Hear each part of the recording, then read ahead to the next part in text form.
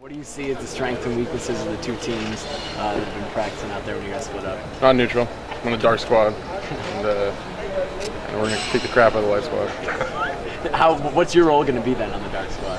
Playing a new position, so you guys can see that on Saturday. What's the position? See on Saturday. Is it a more scoring role? Are you going to be toting the rock? Not on the offensive line. A little more involved maybe. So see if I can get a couple of scores in. What makes you so confident you guys are? Better offense, better defense. Who's the key matchup in the game for your team? I think that the dark squad is so dominant at every position that there isn't even a key matchup. How into it do you guys get? We get into it. It's fun. My first year here, we won by like 30 points, and that's the last time I won. So I'm ready to win again. So it's have to deal with the the jabs after the game.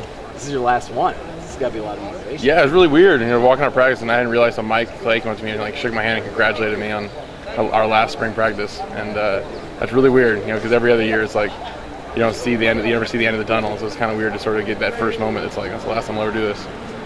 Changing the subject a little bit, your former teammates are up for the NFL draft this weekend. Can you talk to them about that and your feelings about it? Yeah, I mean, I'm trying to squeeze information out of them, as hard as you guys are. But they all keep it either sort of out of maybe a little bit of like superstition, or they keep it kind of close to the vest. I hope as many of them as possible get drafted, and I think there's a reason to be optimistic for a lot of guys to get picked up on a team this weekend. What about Darian Weeds and Mark Hasper, former lineman? Do you think they should get a chance? Yeah, absolutely. We watch film all the time, all the teams in the conference, and apparently the other Pac-12 coaches don't agree, but I think those guys are as good as anybody in the conference. We talked to you in the beginning of spring ball about how you're rehabbing. How's it going now at the end of it? Really good. Down to do a lot more stuff, get a lot more involved. Like I said, well enough to get a new position on the field, so it'll be fun. Who do you think is going to have a breakout spring game? I mean, you've been seeing him practice. Who of the guys that maybe the fans don't know do you think can have a breakout spring game? I hope all the guys do. I hope some of these young wide receivers get to show what they can do.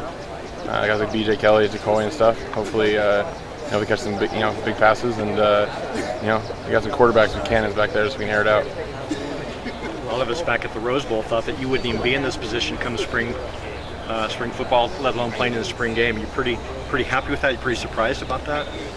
Yeah, I mean, I'm really happy with how well it's gone. And for a while it wasn't super optimistic, and the doctors kept promising it would get better. And once it sort of hit that point, it got a lot better really fast. Give us a score for Saturday. 400-0, dark team. Who else is on your team?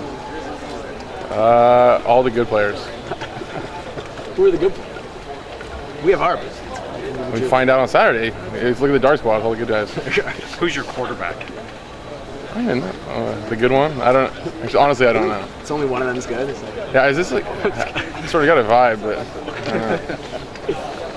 you're all anxious. You're like kids on like 3 days before Christmas. You good?